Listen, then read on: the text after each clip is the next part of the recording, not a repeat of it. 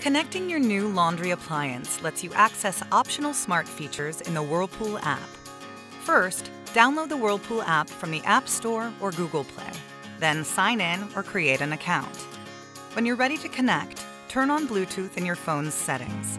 Then, make sure your phone is connected to the 2.4 GHz Wi-Fi network you want to use for your appliance. Power on your appliance, then press Remote Enable. Your appliance will tell you to use the Whirlpool app to continue setup. On the app, tap Add an Appliance. Then it'll search, prompt you to touch Pair, and confirm the pairing codes match. Press Start on the appliance, then return to the app, name your appliance, and finish connecting.